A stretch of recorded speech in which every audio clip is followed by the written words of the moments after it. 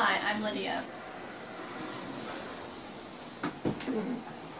This chair. I don't even...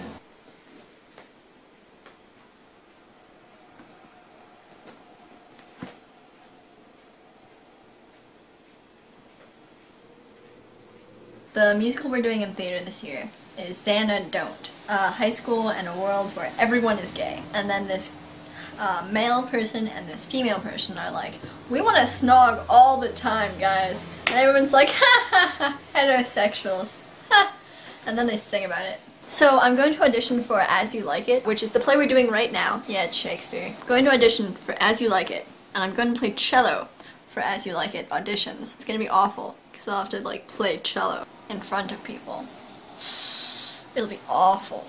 Ugh. Skyline is also doing As You Like It like jerks, but we're doing ours first and ours will be better. So everyone will go to Skylines and be like, remember that time when we saw Community's As You Like It? And then they'll say Skylines and they'll be like, ha ha, this isn't funny. Romeo and Juliet was awesome. I built this wall with Annabeth, and on it there was a poster and it said, remember that time when I would only eat boxes of tangerines? And 32 is still a goddamn number. 32 still counts. Gonna make it count, gonna make it count. Don't swear, kids, it's not becoming. I play cello. I play cello! I really do play cello. I'm not just saying I play cello because I wish I played cello, but I really do play cello. Part of the problem with playing cello is that you can't just be like, oh yeah, I played cello, because cello is like, well, first of all, cello is stigmatized or something as something only rich kids play, which isn't true. Also, you can't take your cello anywhere. You can't be like, hey guys, just gonna play my cello here. Cello is a classy instrument. You have to play cello in like a suit every time you want to practice. It's just that classy. This one time I did this thing called Phoenix Fest, which is like a music festival.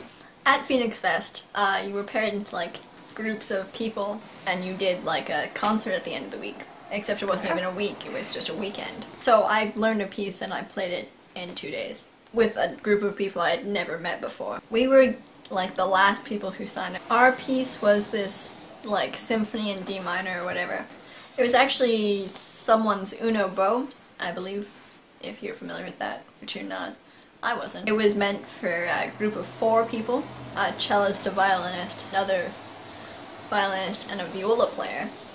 But we were a cellist and 2 violin players, first and second violin. We had to name our trio. And since our music piece was for a quartet, we named our trio Clearly a Quartet. And then we came on stage with the name Clearly a Quartet. And everyone was like, where's the 4th person? And we were like, ha ha. Howl has this tripod thing, and it's really complicated. It has all these levers and stuff. It just owns a tripod. It's just, I don't know. If I did want a tripod, I could just use my music stand because it has the same amount of levers. That was the joke right there. I sound really not witty.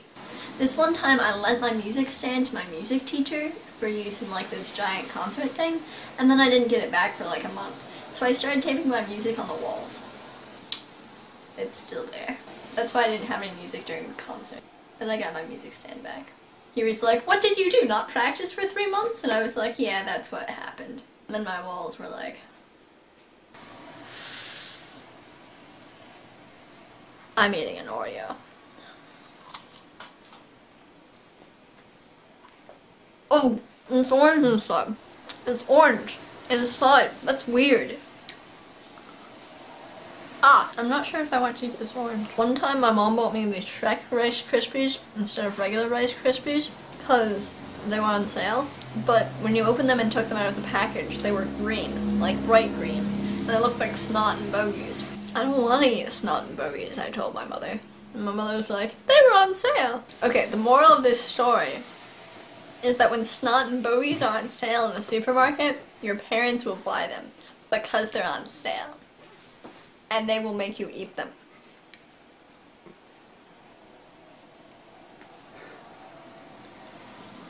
I bet these weren't on sale. This one has a ghost on it. You can't see it. Oh yes you can.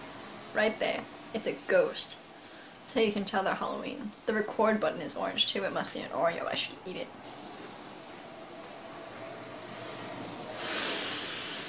If I was going to be really scary on Halloween, I would take an Oreo and I would color it orange and I would give it to unsuspecting children and they would open it up. Oh look, this Oreo is orange. And then they would scream. Because that's what I would do. That is what I did. That happened. If I was really conceited, I would just talk in a video camera all day. But I wouldn't stare at the camera, I'd stare at myself.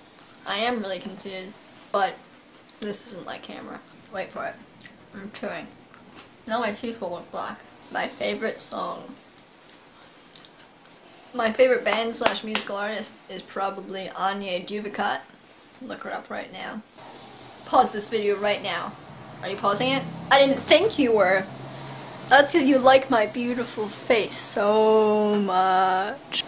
I'm the prettiest girl in the world. No, that's Helen. So this one time I did this thing with the stuff. That's what happened.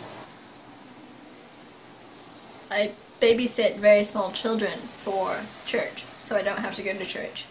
Because church is boring. I'm sorry, reverends and priests that may be watching this, including good friends of mine who are priests. I love you. A lot. But church is boring. I'm sorry. I don't really mean that. I'm a teenager. I'm just a teenager. Don't listen to me. Anyhow, so I take care of these small children. And every once in a while they're like, we're going to sit in the storyteller's chair, so you can't sit in the storyteller's chair. And I'm like, that is the storyteller's chair, and you cannot sit in it. And they're like,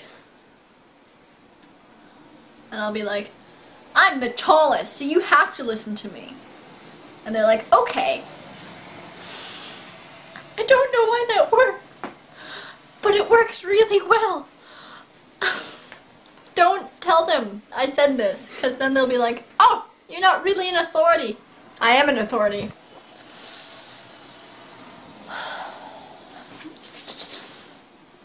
My hat. I was talking to someone on Skype. I was like, I don't want to hold my cell phone anymore. I think I'll throw it across the room. And then I did. And they were like, I only threw my cell phone across the room and I'm really mad. My poor cell phone. It's undergone a lot of hardships. I chew on it.